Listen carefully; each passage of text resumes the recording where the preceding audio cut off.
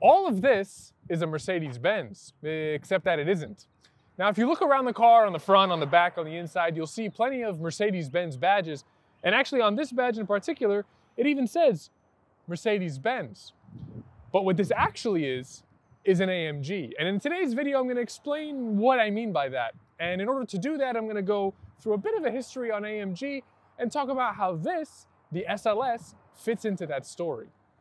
First, a bit of background on AMG as a brand. See, it was originally started by two German engineers, Ernhard Melcher and Hans Werner Aufrecht. They were developing racing engines for what was then Daimler-Benz, obviously now is Mercedes-Benz. And over the course of their relationship, they moved on from just developing racing engines to fully tuning some of Mercedes-Benz or Daimler's cars. And Mercedes-Benz took such an interest in the brand that in 2005, they actually bought them out entirely and made it part of the Mercedes-Benz family. So how did it work between these two brands that eventually became one? Well, traditionally, Mercedes-Benz would design and build a road car.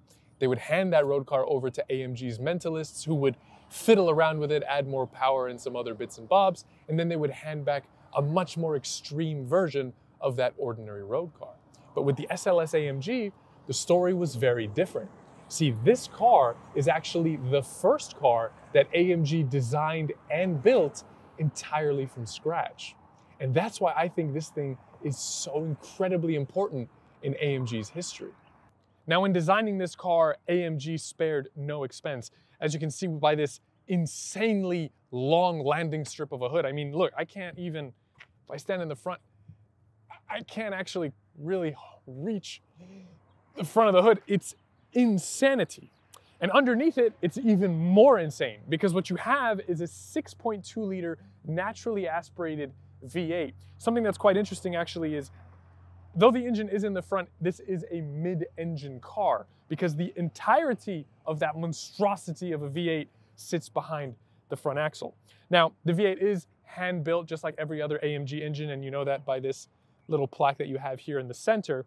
Now, back in 2010, when this car was released, that V8 produced 563 brake horsepower and 479 pound-feet of torque.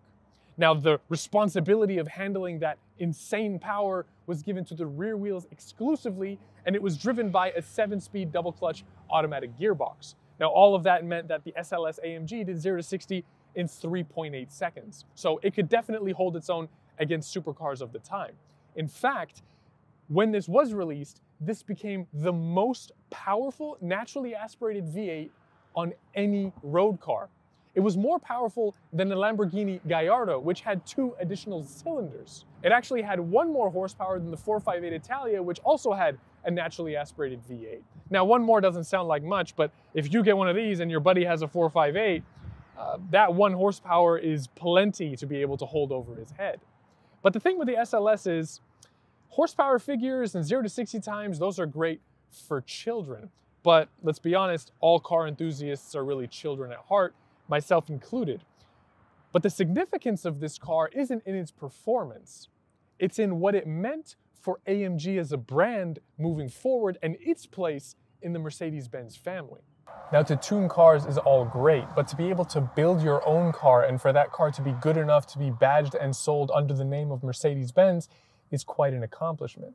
See, in the recent years before the SLS's release, if Mercedes-Benz needed a supercar, they had to go outside of the family to have one designed. Think SLR McLaren. With the SLS, AMG was basically telling Mercedes-Benz, you needn't go anywhere to have a supercar designed, we've got it handled. And they handled it in the same extreme fashion that you would expect from any AMG. So everything about this car is extreme. You have this dramatic red glowing engine start button, and for whatever reason, if that doesn't work, you have a second option. You can insert the key and start the engine there. Most of the interior is pretty typical Mercedes-Benz, but it does have this beautiful instrument cluster. It's got this nice aluminum appeal to it. Always reminds me of a Pagani for some reason. And of course, elephant in the room, it has these beautiful Gullwing doors paying homage to the 300 SL. Now, the SLS did eventually come out with a convertible variant, but I wouldn't bother with one of those. They have regular, conventional, boring person doors, and you really want the Gullwings. And it's not just because they're dramatic, but it's also because if you're a bit taller, it gives you a bit more headroom. You have this little bubble of space. The really cool thing about the Gullwing doors is they come with explosives. Because if you think about it, if this car were to roll over in some horrible accident, you couldn't exactly open the doors. Well, AMG's thought of that, and the best thing that they could think to do was to blow off the door. They actually installed sensor-activated charges on the bolts holding the door in place, so if the computers and sensors detect a rollover, it'll blast those bolts out, and then you can just remove the door and get out. I mean, how cool is that? How many cars, even nowadays, come with explosives built in? Who doesn't want a car that blows itself up when you roll it over? Now, in the years that the SLS was on sale, they shifted about 2,700 of them, and they had an original MSRP of around $220,000. Now, in today's market, higher mileage coupes are still selling for around $200,000 or more. They actually get up to over $1 million if you find low mileage examples of the Black Series.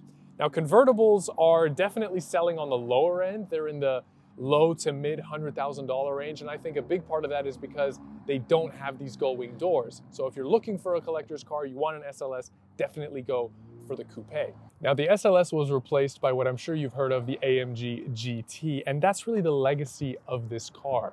It showed the world and Mercedes-Benz what AMG could do if they had free reign to build their own supercar. And what I think it did was it solidified a future where you can walk into a Mercedes-Benz showroom and you can see some proper sports cars and supercars.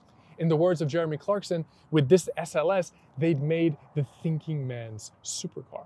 Now, that's all I have for this video. I want to say a huge thank you to Iusso in Costa Mesa for loaning me this beautiful SLS AMG. This car is actually on sale right now, so I will leave links in the description to their website, their social media, as well as the listing for this car for you to go ahead and check it out if it's still available at the time that you watch this video. Now, leave me a comment below with your thoughts on the SLS, on the video. If you have one, share your story. How many miles does it have? What spec? I love when people share stories about their cars below. It's a great engaging experience that I really enjoy. Leave me a like and subscribe if you haven't already. It's a great way to support the channel, and I will see you in the next video. Take care.